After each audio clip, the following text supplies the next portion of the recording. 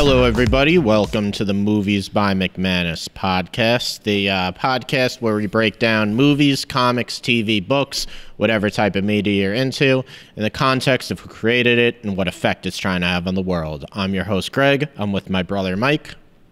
Hi, how are you? And today we're going to be breaking down the 2020 film Capone, directed by Josh Trank, written and directed by Josh Trank, and starring Tom Hardy as Al Capone. And it's funny because there are actually a couple of Capone movies where Tom Hardy was supposed to be playing Al Capone that actually fell through. With different directors? With different directors. It would have been a totally different movie. Is that a coincidence? Or? I think it's just this is a character that Tom Hardy's been trying to play for a while. Oh, really? You know? But this movie was not great. It's not great. It doesn't really fully realize Al Capone as a character. Not a lot happens. And it's disappointing, one, because if you watch this podcast, you know I'm very much into the history of gangsters. Me and my brother both are.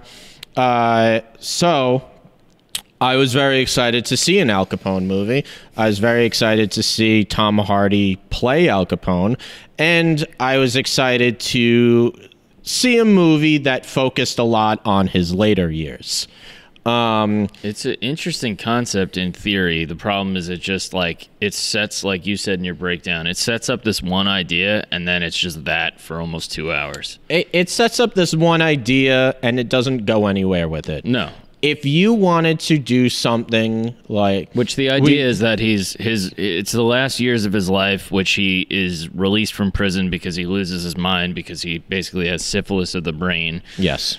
So you're just watching a person whose mental health and physical health has deteriorated to the point where he's basically a babbling, Well, I find it interesting. So I like the idea that it was going to focus on his later life when, his body is pretty much fully infected with syphilis. He's very sick. His mind is completely failing him. He has the mental capacity of a 12-year-old. And just for context, so Al Capone, when he was 19, caught syphilis from a prostitute in Chicago. He hated doctors. So even though syphilis, if you treat it early, is entirely curable, he hated doctors. He never got it checked out, and he wasn't officially diagnosed until 14 years later when he's arrested and indicted on tax evasion charges and is sentenced to federal prison. He's diagnosed in prison. After Capone gets out, he claims that the federal government injected him with syphilis, that he didn't get it. There's no real anything to support that. That's just a gangster trying to make himself look better, I guess. But who knows? If you want to get into conspiracy theories, which we like to, they were... I never heard that before, but I mean, I don't know. Would that be beyond anybody? The federal government at the time was doing experiments on the effects of untreated syphilis. The cure for syphilis is penicillin. I guess, but you have to treat it early. Yeah. The effects that syphilis would have if it goes untreated. Mm-hmm. So if you want to get into conspiracy theories, I don't think it's the most insane thing that this was someone in federal prison who they experimented on, but I think it's more likely that he was 19, he went to a prostitute, and he just never went to the doctor because, he's a gangster criminal. He was a security guard at a bordello. Yes. So early in his... Let's get into the whole history of Al Capone. Which this movie does not This movie does not, and that's also something. I would have liked... This is what I would have liked for the movie. You have an old, sick, dying gangster who's losing his mind, and basically he's trapped in his body, and now the past is kind of haunting with him. He has to... They kind of do that. They do kind of do that, but here's the thing. We never see his past. They could have done... No. I brought up Godfather Part 2. There's never a flashback. They could have done. I was fully expecting them to flash back to his early career, where you actually see what terrible things he's done that are now haunting him, that now he's trapped inside his body. But here's and has the thing, to live I with. get what they were trying to do, because that could have been like too heavy-handed, like in other words, giving the audience like, you know, like, and here's, you know, feeding the audience. Like, they didn't need to do that. They were trying to do something more subtle, but it still failed. You know what? It's not an easy concept to do, because the way I describe it sounds good, but that could easily become like a Christmas Carol. You could very easily turn Al Capone into like an Ebenezer Scrooge type character, and like hear the ghost from his past coming to haunt him. And just also, like, the other thing to say about how this film was done is, like, you know, the whole like looking back thing, like, that's been done a billion times. Yeah. So I don't actually mind that they took like a different approach. It just still didn't connect. Well, they didn't fully realize the premise, and they don't fully. He's a very passive character in this movie.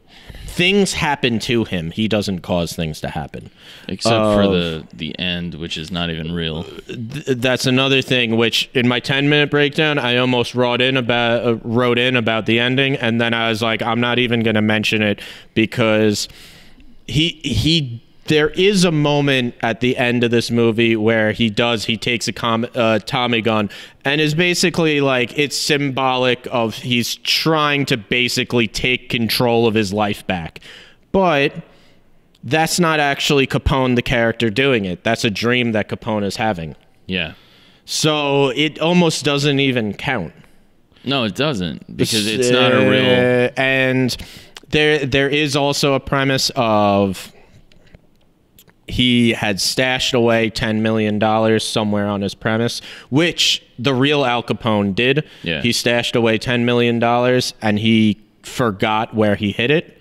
They never go anywhere. They never go anywhere with that. They just bring it up. You're thinking it's going to be this is the movie, and you're thinking that's going to be like the MacGuffin of the movie. The big plot point. It's the big plot point. Is there's this stash of money. The government wants it, and the gangster side. The government wants it. The gangsters are trying to steal it from him. They both know that like the secret to where it's hidden is locked inside this like failing man child. That's kind of interesting. They never go anywhere with it. No. And there are a lot of... They don't really go anywhere. They bring it up a few different times. That's something... Then they have like the young FBI guy who's like, you know, all like bright-eyed and bushy-tailed. Young FBI guy who's trying to like... That goes nowhere either. No, he's in one scene, doesn't go anywhere. And that's kind of like why I'm talking about... to watch bad movies, because when they do something right, it stands out because they do everything else wrong. If you want to look at like how to set up a premise, watch this movie. But that's the only thing they do right. They set up a lot of great things that you think are going to become major plot points later on. Even like with his wife, don't go anywhere. You know, even his wife is so one-dimensional. Yes. Just like, damn it, Fonz. Which, by the way, they call Fonz to me is still Arthur Fonzarelli and always will be. Exactly. But like they call his name's Al Capone, but they call him Fonz because his full name is Alphonse. So in real life, he went by the nickname Fonz. Al was like more something that the the newspapers called him. Okay. But anyway, like his wife is just the whole time like, oh my God, Fonz, like you're fucking up again. You're like for 2 hours. Like, and she's never even a real person. How about like a flashback about like when they were maybe she's sitting there and dreaming of like some romance they had. You never even get that. No. You never even get why these people are together. You never really get anything about like him and his even like his partners around him, except for the Matt Dillon character, which I guess he killed. Yeah. So Matt Dillon character. I kind of liked that a little bit. Here's what I don't like about it is that. Okay, you have Matt Dillon, who he's the ghost of a henchman that Capone killed. That worked for him, and then he stole some money from him.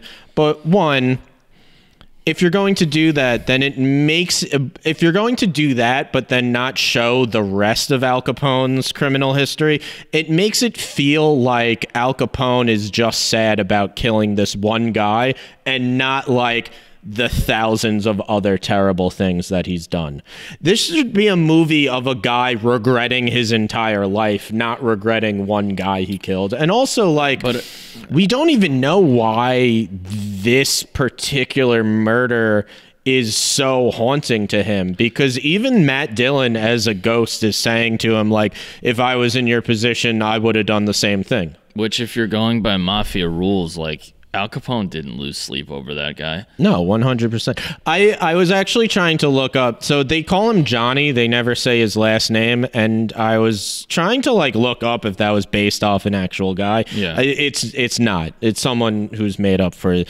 I was looking on like the Wikipedia, and the which just goes to show you how like the people who edit Wikipedia might not be great at it. They said that this character is supposed to be based off Johnny Torrio. And I saw that and immediately knew it was wrong, because Johnny Torrio died 10 years after Al Capone. Well, why couldn't he die after? Oh, because Al Capone's supposed to have killed him. Yeah. Who is he? I don't even know who that is. A Chicago guy? Let's go into the history of Al Capone. Yeah, sure. The one thing I'll say before that is, like, this was our second time watching this, and I liked it better the second time. I did too. Yeah. I was gonna mention that I like it better the second time. It's still not good. But no, it's still not something that I would say is good. But at least I was like, you know what? It's a vibe. Like, if you're gonna sink in, just be like, I didn't mind really. I was surprised by how little I actually minded. Like, when you told me we were doing this, I was like, you're really making me watch this fucking movie again? Yeah. And then when I actually sat and watched it, I was kind of surprised. I was like, I don't really mind watching this for some reason. Yeah. Even though still, it's not a good movie. Here's the thing that kind of, when I was watching the second time, I knew how much was left in the movie. You know, I knew how much time was left in the movie. When I was watching the first time, I was so bored, and I was like, when the fuck is this going to end? And the second time I was watching, I was like, all right, I know I have roughly like 20 minutes left. You know?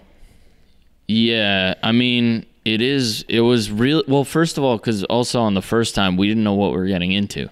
Yeah. So, like, you're sitting there going... Right, and I knew exactly, like, I knew don't expect flashbacks. And I knew, like, don't expect anything to happen. The first time you're watching it, you're going, first of all, the movie's called Capone.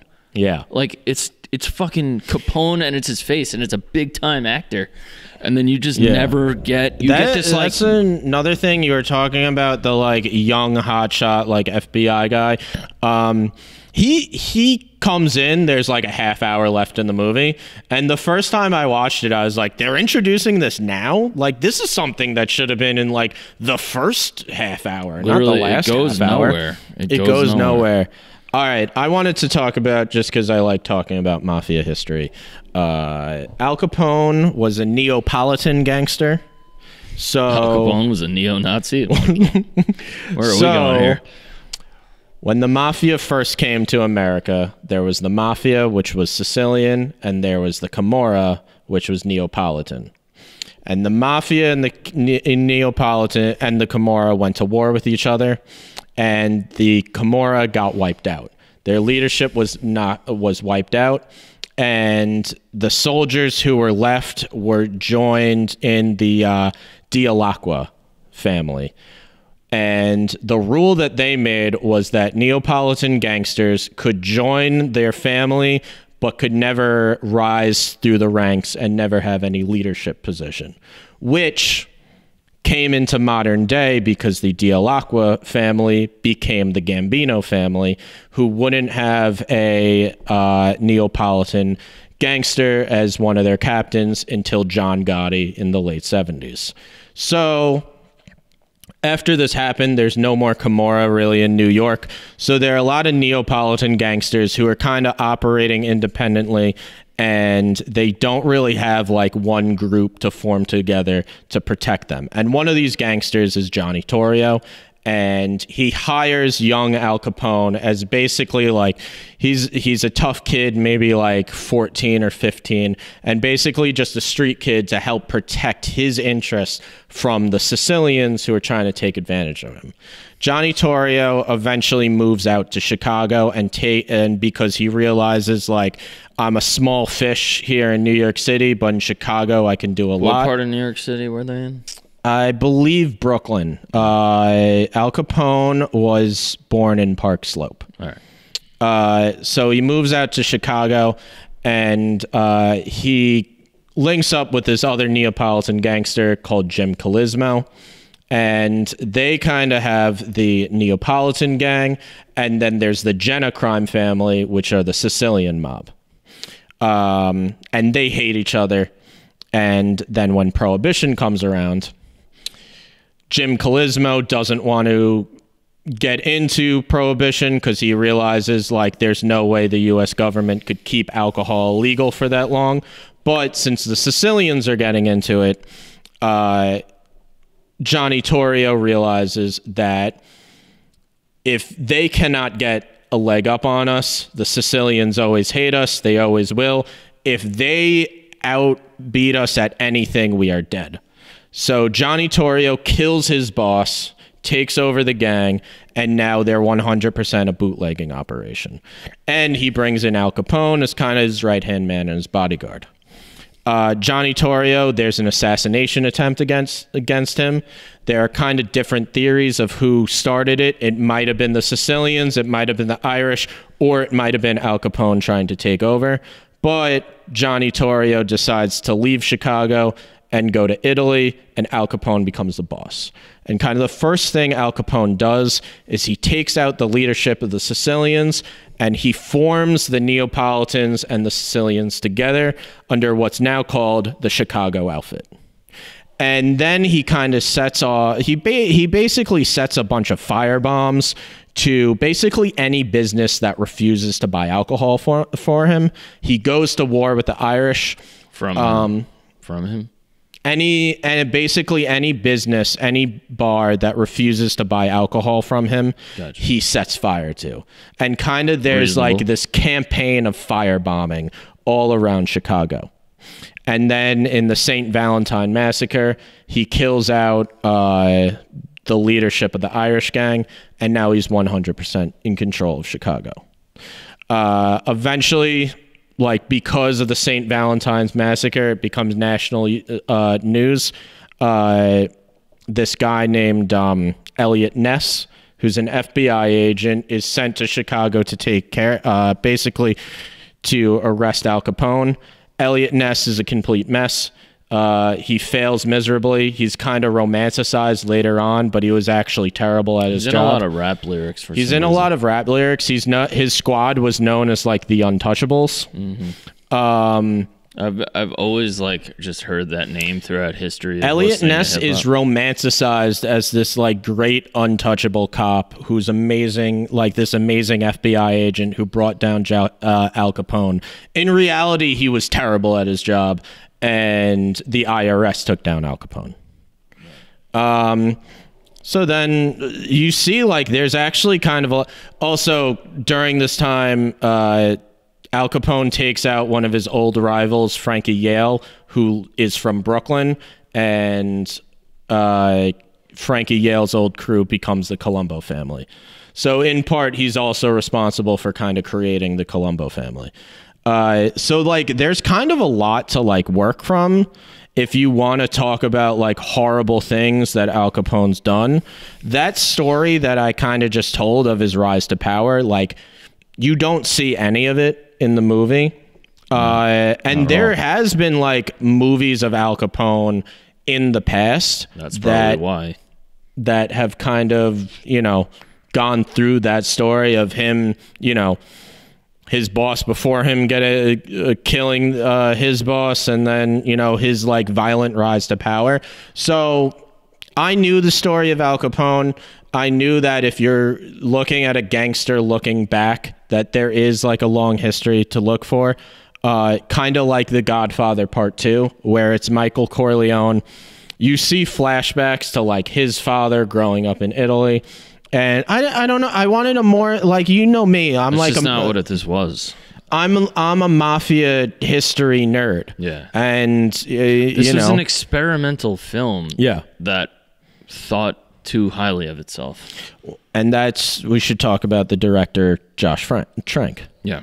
So Josh Trank, he was 27 years old when his directorial debut becomes #1 at a box office. Which was what?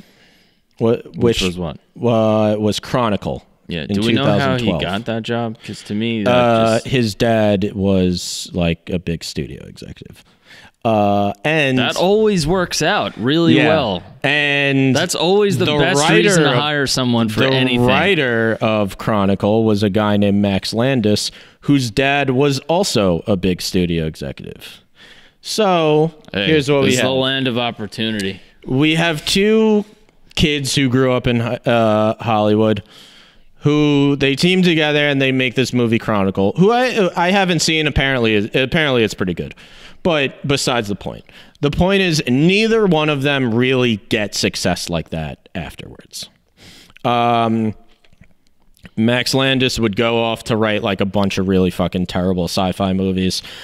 Josh Trank, right after the release of this, basically, so I remember this came out, I was in film school, and like everyone was talking about it, and everyone was talking about how Josh Trank was basically like the new Steven Spielberg, which like never works out for anybody. Right. Like there are so many young directors who everyone is like, this is the new Steven Spielberg. And I'm just thinking there's an episode of Friends when Joey's going out for an audition. He's like, oh, I really hope I get this. This director's supposed to be the next Scorsese. And they're like, what? Like the next Scorsese? And he's like, nah, there's someone in like Chicago. He's the next Scorsese. This guy's the next Scorsese. Well, Steven Spielberg directed Jaws at 28. So that's the parallel. Josh Trank beat him by 1 year as the youngest director to have a film at #1 at the U.S. box office. Spielberg's like, all right, cool. You could have that. My movie was called Jaws. Yeah. You might have heard of it. Which is exactly that. I have to explain what Chronicle is. Yeah, exactly. No one needs any explanation about Jaws. Spielberg wins that one. Yeah, you got me by 1 year. Okay. But anyway, like he kind of gets a bunch of he gets kind of recruited to do a bunch of pitches for other movies. Was Chronicle a Superman movie? I mean, not a Superman. It was a superhero movie. Yes, it was, but it wasn't about any like major character. Superman movie. It was about kind of these like teenagers who get these like superhero powers, and one of them's evil. I don't know. I never fucking saw it. I don't care. I didn't want to see it because fucking everyone was talking about this Josh Trank dude when I was in film school, like he was going to be the greatest fucking director ever, and like this is some kid with a fucking dad who's a Hollywood executive who made a movie with his friend whose dad's also a Hollywood executive. Like, I don't give a fuck about these guys. Yeah, I don't give a fuck about rich people. You know, and by the way, if like, you know, if they went and killed it, then fine. You know what? Make the most of your opportunity. I'm not saying that means you're automatically a bad director, but if you didn't earn it, you know. Yeah. But anyway, so he gets hired to do this movie called Fantastic Four. Obviously, you know who Fantastic Four is, the superhero. In 2015, they were rebooting it. They were basically, Sony was rebooting it because if they hadn't made a Fantastic Four movie in like 10 years or so, and I think it was like if they didn't do anything with the property for 15 years, then the rights would go back to Marvel. Right. So they basically were making this movie just to keep the rights. Yeah. Which they ended up actually selling Fantastic Four back to Marvel anyway, so it doesn't even matter. But a lot of things kind of went wrong right off the bat. some things are unconfirmed, but which, you know, I'll say confirmed and unconfirmed. What is confirmed is that he was fired halfway through because he was fighting with the executives. Apparently, he passed on 95% of their notes. And apparently he caused $100,000 worth of damage to a house that the studio had rented for. Now, what does that mean? He broke shit? Like, break that down. I mean, because to me, I don't understand how that could even be possible. He broke shit. How do you break $100,000 worth of shit? I don't know. Like, I've heard. Are you literally swinging an axe? I've heard things that he that he had a bunch of dogs that were like loose and that they tore the house up. I don't know, but apparently that was part of it. I've heard it from like multiple sources of like it was a dollar amount of like around or over $100,000 worth of damage that he did to a house. I mean, that just seems difficult to achieve. So wait, you could speak to this being in the industry. If that whole idea of notes, are notes like expected to be implemented, or what level was it just like 95% you're basically telling us to go fuck ourselves? Yes. You don't, I mean, obviously, like if it's a director's vision, he doesn't have to do 100% of what the studio is saying. Are there films where it's like, obviously, if it's Spielberg or someone, maybe they have more leeway over the notes. If you're a young guy like that, if you're Spielberg or Tarantino, you do. Yeah. But if this is a major studio with a major property and they're expecting it's a legacy thing, if they're expecting you to make a superhero movie, and you're trying to do your art house stuff, not gonna happen. You're gonna get fired. Right. All right. I've heard this from like multiple news sources, so this is not just me making it up. Apparently, he got into a fist fight with the lead actor, Miles Teller, on Fantastic Four. Miles Teller, he's from Whiplash. Miles Teller from Whiplash. Don't know a single thing about the guy. Very douchebag face, though. Very douchebag face. Very douchebag face. So I'm on I got the director on that one. Well, and then another thing was that apparently he showed up to set one day so high that he could barely talk.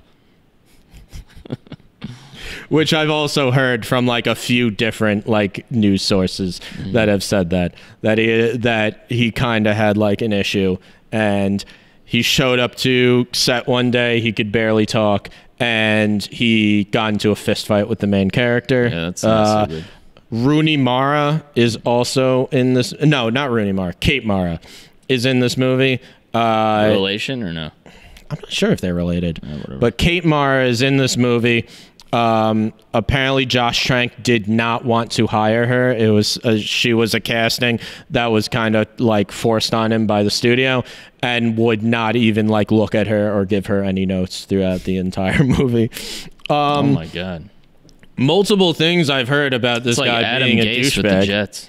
And he is fired halfway through. The movie is pretty fucking bad. Fantastic Four. And there's kind of like you watch 2/3 of the movie, and then randomly it says 1 year later, and the next third feels like an entirely different movie. So it's like literally like a 1 year gap of like, you can tell where he was fired and the studio took over. Oh. And the entire thing tonally is kind of a mess. And for the first 2/3 of the movie, it is kind of like the Capone syndrome, where they're setting up a lot of things that like you feel like they're not going anywhere with this. And then the last third is kind of like very rushed. It's almost as if like the first 2/3 of the movie is one movie, and then like they squeeze the entire sequel into like the last half hour. That's pretty funny. So what are some other examples of this guy's stuff? That was it. Chronicle, Fantastic Four, so that's and then Capone. Oh, okay. So he hasn't done that much. He hasn't done that much, no. Well, after Fantastic Four, no one really wanted to work with him. He was supposed to direct Star Wars. Jeez. Oh, man, you really fucked up, son. And he was supposed to direct Star Wars. How much money did he cost himself? And after, like, the financial flop, after, like, all these rumors that kind of start circulating about him, he was replaced. And also, after, like, Fantastic Four was a critical failure, he went on Twitter and, like, started bad-mouthing the executives of Sony. He basically wrote, like, I had an amazing version of this movie and these people ruined it. That's going to go over really well. I had an amazing version of this movie that no one was ever going to see now, and, like, these executives ruined it. That's awesome. So I talk about this in my breakdown of just that was in 2015, so he hadn't done anything for like 5 years. I guess he was trying to make this Capone movie happen. But you see, like, here's a director who he has a lot to prove. He really needs this movie to kind of be at least critically successful. He needs to This was neither, right? No. Neither. No. Well, we don't know financially how it would have done if it wasn't for the pandemic. And it was also sold to a streaming service. It was sold to... it probably did make money. Yeah, Amazon, I right? forget what streaming service it was sold to, though. I mean, yeah, it's on Amazon already, so that means... It might have been just sold to Amazon. Yeah. I don't know. But... I mean, I don't even know, because they might have, it might be something that Amazon will be giving them money like later on. I don't really know. You know, did you notice without a box office, it's hard to tell how much money a movie actually makes. So basically everything that came out in 2020 is sort of a wash in terms of like box office. How does that work? It's hard to tell. On a streaming site, it's hard to tell how much money the movie they're obviously makes. Quantifying it somehow, because that's going to inform their decisions. Right, but so you're saying somebody knows, it's just not necessarily public knowledge? Somebody knows, but it's not public knowledge. It's like Netflix doesn't really like... Yeah. Netflix goes by how many people like watched it. It doesn't go by like how much money they made. So we don't... It's always hard to tell without like a box office to report literally how much money the movie made, because people were going to theaters. It's hard to kind of tell. So you're saying it's not... We can't... The jury's out on how this movie performed? I'm saying that financially it's not going to matter, because there's not really a lot of, like, you can't tell. If this movie was in theaters, maybe it would have made a bunch of money, but there was a pandemic, so it wasn't. So that probably... But we do know that critically it was pretty much panned, that no one really liked this movie. Yeah. But he had a lot to prove, and you kind of see, like, in the movie where the problems are with this guy. Of he wants to make Godfather Part 2. He wants to make like a deep dive into the psychological being of a gangster. He doesn't want to make a gangster movie per se, you know? And he wants to make like an art house movie. He wants to do what he did with Fantastic Four, where they hired him to make a superhero movie. He didn't want to make a superhero movie. He wanted to make this like weird intellectual art house movie that had superheroes in it. He didn't want to make a gangster movie. He wanted to make some intellectual movie that had a gangster in it, which is the problem, because it doesn't come off as intellectual. It comes off as pretentious. Yeah. You said this the first time we watched it, because the first time we watched it, we said it together. We watched it together, and you said, like, how weird it, like, you can tell whoever made this, like, thought it was the smartest movie ever. Yeah. When really it is just dull and it is boring. And the more I'm talking about, the more I hate it. I know. I just don't know. There was something about it that I thought it was better the second time. I don't know why. And by the way, I never, as long as I would have been alive, would have watched it again. Yeah. If it wasn't for this show. I don't know. I did like it better the second time, which is weird. I don't know. Because it's more of just an experience. Like, you're just kind of watching. Yeah. You're just watching something. It's not even a movie. It's like. No. I liked how some of the shots were. Like, I liked how Florida looked. Yeah. Like, I liked how I don't know, who knows if it was even Florida in real life, but I liked how some of the... I believe they shot it in Atlanta. Yeah. I liked, like, the water and I liked certain things. I like the idea of, like, this guy just sitting in his castle. I like the idea. Yeah. It had potential. It just doesn't... It just doesn't go through. I don't know if... Because the way I described it of like what the potential of this movie could have been is probably what like Josh Trank was intending. Yeah. I don't know if that movie can be made, at least not in 2020 where we've seen like, you know, a gangster at the end of his life looking back. You know, they needed more plot. They needed to and do there needed something. more plot. They didn't develop anything. They didn't even develop the thing with the kid. Right. Oh my God, I completely forgot about the kid. Like, what's the kid doing? Like, he's just in this room calling the house, but it never goes anywhere. It never goes anywhere. And it's not even if nothing happened, it's not even fully sussed out. Yeah. You know what I mean? Like, it's never dealt with. I forgot about the kid. That was annoying. So many weird elements. Like, no one really gets dealt with. Like, the wife, the kid, his friends... Yeah. The government, like nothing. It's all just table setting shit that goes nowhere. It's true. It's like someone set the table, but then like didn't serve food. Didn't serve food. I like that analogy. Of it's like, true. Yeah. I think that's what annoyed me more when you know, I don't know which I don't know which I didn't like. I don't know which movie I liked less, Capone or Gotti. Capone is definitely better made movie. Gotti is just a disaster. But also, well, all right, Gotti's a disaster, but at least it tells a story. Gotti at least tells a story. Gotti's another thing of like the John Gotti from the first scene is the same John Gotti that we see in the last scene. Travolta's horrible. He doesn't change at all. Horrible. Capone doesn't change at all. Bad casting. There is a story at least in Gotti, but remember how bad Gotti Jr. is in that movie? And Gotti Jr. is terrible. But also like who cares about the story if like the character's not going to develop along the story?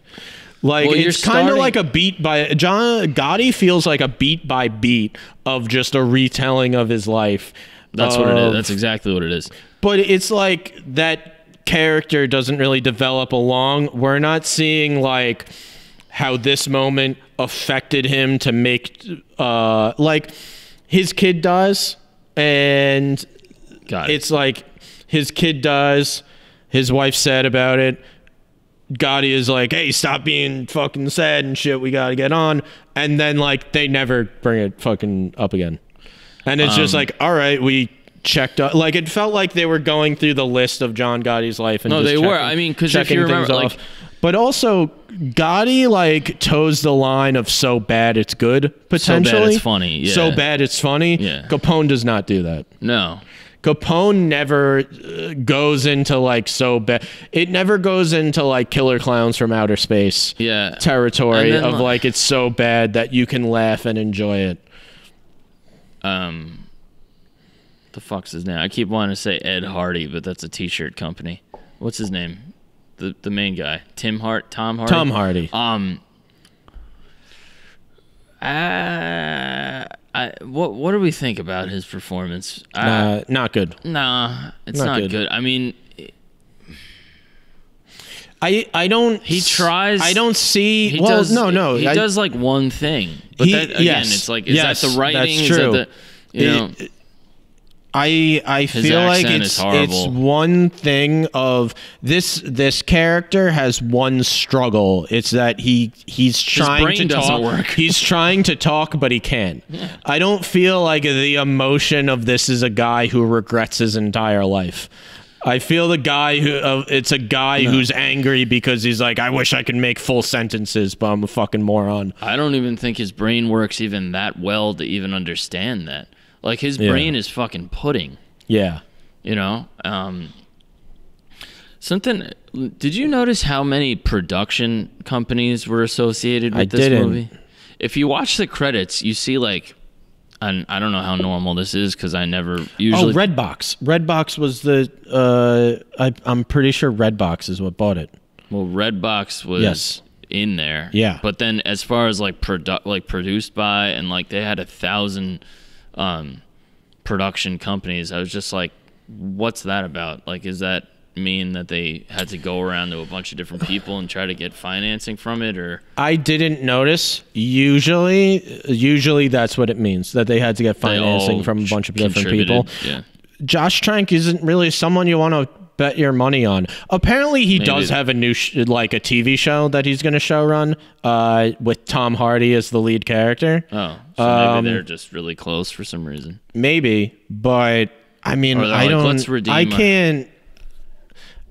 don't see why any studio would want to give that guy a second chance. I'm surprised he got this chance. This would be a third chance, essentially. Well, a second chance. I mean, because his first movie did well. Yeah, but then he seriously fucked things up. In 2015, like the fall from grace of the way like the hipster film kids that I went to Montclair with talked about Josh Trank in 2012 versus how they talked about him in 2015. Just this sheer difference of how this guy went from he's a genius and he's going to like change the game to just like, never mind, turns out he was just like a pretentious douchebag who had a dad in the industry, and that's what happened. What percentage of people that you went to school with are still in the industry as yourself? That's a good question. I don't know how many of them I still... at least a good like 60 to 70%. Really? Yeah. That's really fucking high. It's a lot higher than I expected. But also, like, I don't like communicate with a lot of them a lot. You're saying out of the people that you talk to, I guess that's the question I asked you. But yeah, okay. That's way higher than I thought. But also the people I would be talking to are the people who are still in the industry. Yeah, so maybe that's skewed. I don't know. I mean, the film industry is rough. Especially like, look, I talk about Josh Trank with like a lot of judgment, but the fact of the matter is making a movie that's good is fucking hard. Yeah. It's fucking difficult. And you want so many factors. You want your movie to be smart but not pretentious. You want your movie to have action in it but not be only about the action. It's difficult. And like people give up. That's what happens. You're working long. You're talking to a musician, man. And I'm talking. Yeah, I don't need to explain. I know about giving up. People give up. People give up working in the industry. They see the fact that, like, you know, we work 12 plus hours while like most other straight jobs like would never do that. Yeah.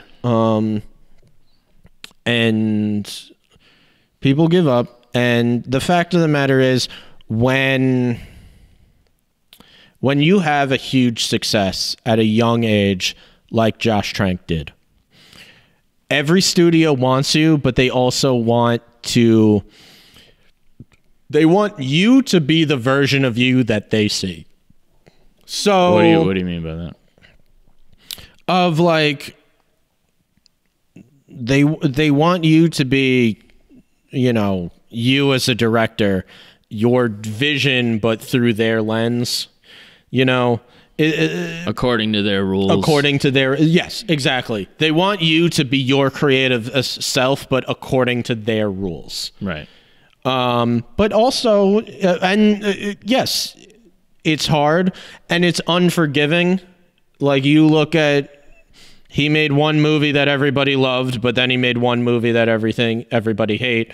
A lot of other stuff was going on behind the scenes that made people also not like him. Right. But it's a huge fall from grace. And the film industry for directors can be a very unforgiving place.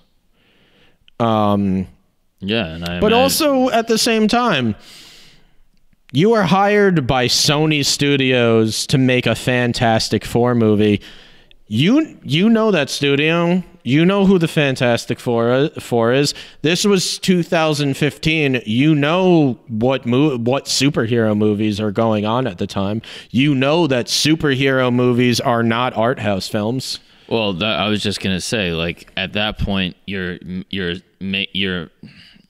not necessarily a factory line worker, but you're basically, you're turning out, like, here's how we make fucking SUVs. Yeah. Make this SUV. But it's like, you're in that position. You can't be turning down 95% of the studio notes. Exactly. And if you're going to take the job, I guess the point is, yeah, you should know what the job entails. Otherwise, write and use create it to bankroll your own shit. Yeah. You know what I mean? Go take that dumb big check, which I'm sure it must have been, and then go do some cool shit with it. Yeah, I believe that's what Francis Ford Coppola always says when he's talking about making movies. He goes, I make one for me, and then I make one for them, meaning like the studio. Right. I make one for me, and then I make one for them, and then me, and then them. And I guess he was just the guy who didn't want to make one for them. He didn't want to make one for the studio. He didn't want to listen to what they had to say. What degree of pushback is, like, acceptable? Because obviously you can't be accepted. You can't be expected to take 100% of notes. No, right? You can't. I don't know, because I've also never really been in that situation. If you're young, like, I don't know. Most of them. Probably. If you're young, if it's a superhero movie, most of them. Most of them. Yeah. Make if not all. You make the movie that they wanted, that they hired you to make. Right. You know, that's kind of the rules. But damn, like, I just really wanted to see a good Al Capone movie. Yeah, didn't get it with this. I know. I feel like,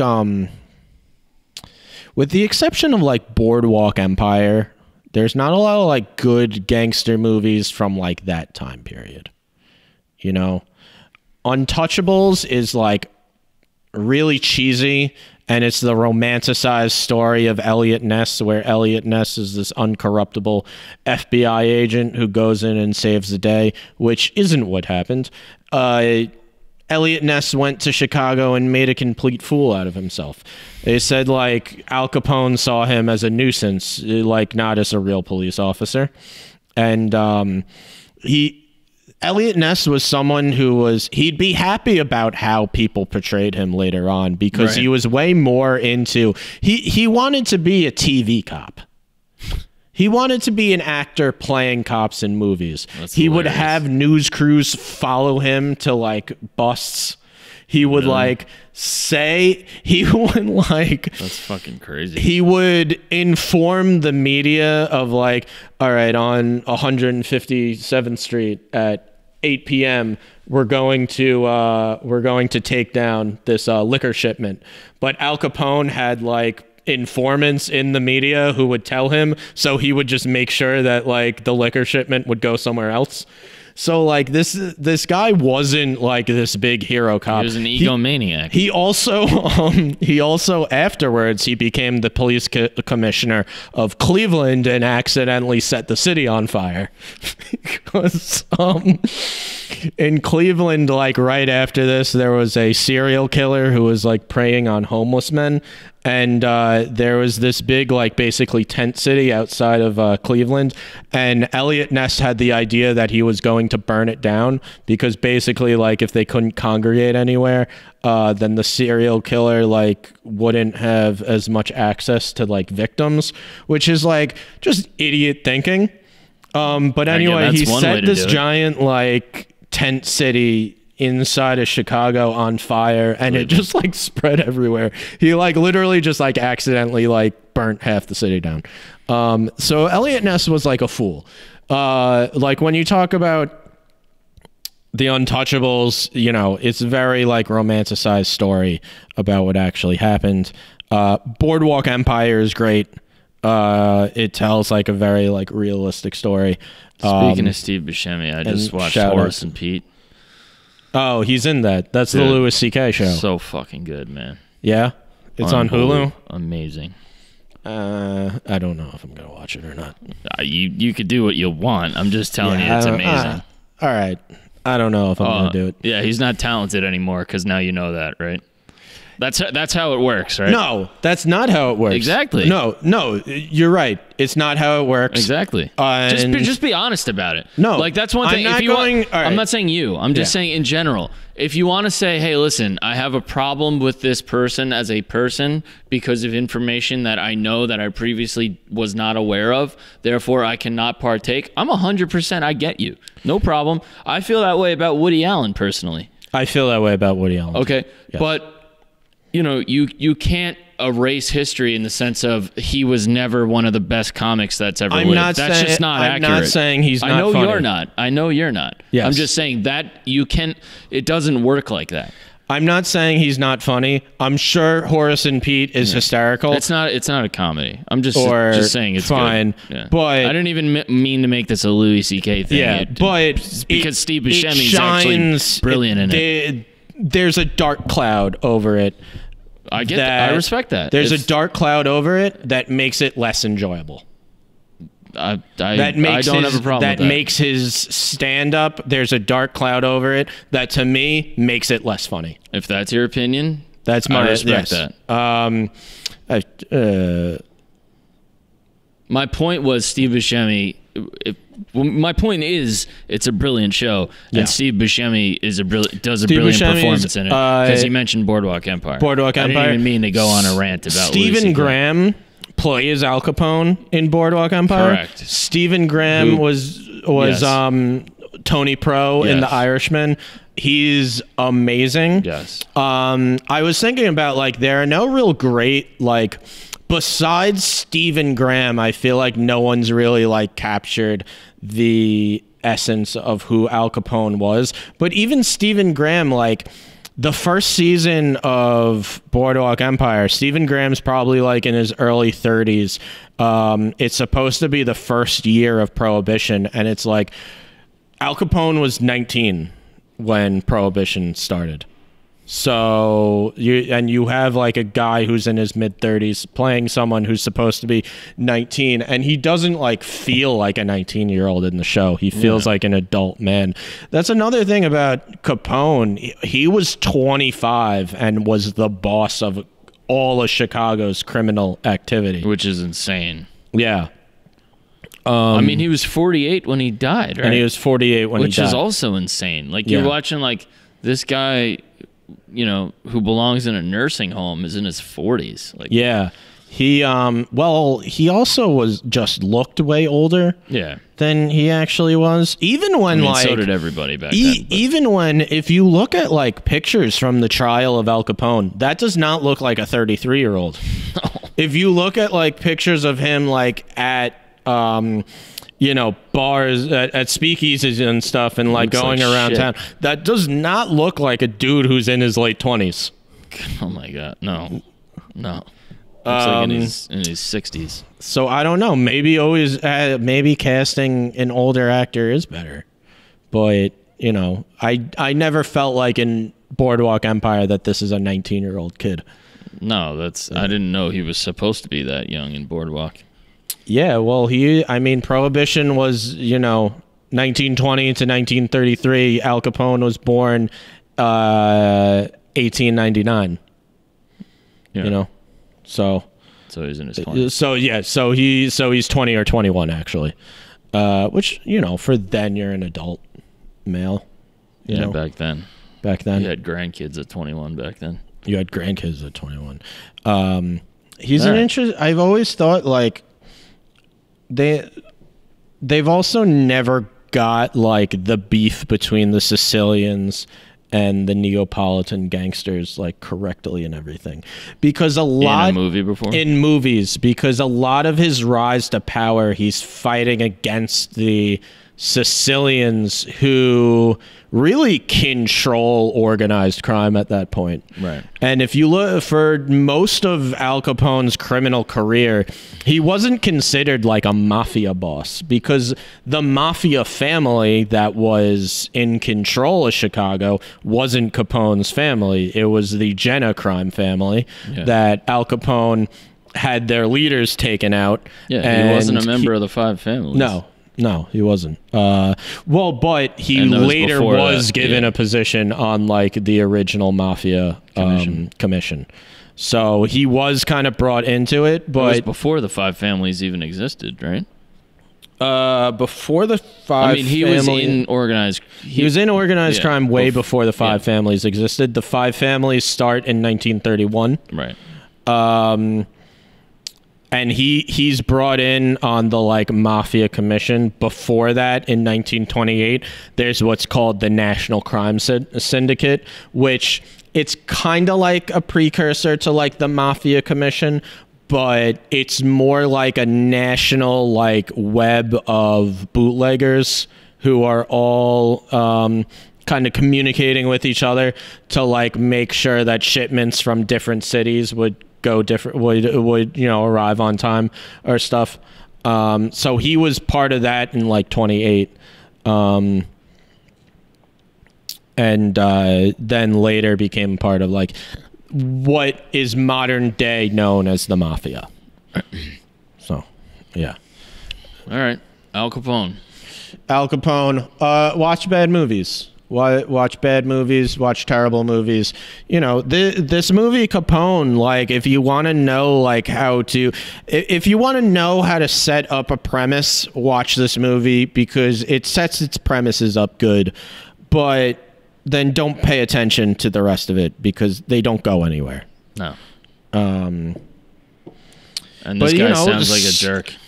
And this guy is kind of, but you know, how to start the movie, how to set it up is a pretty important part. Sure, yeah. All right. Just learn the rest from somewhere else. This is, or just like watch The Godfather.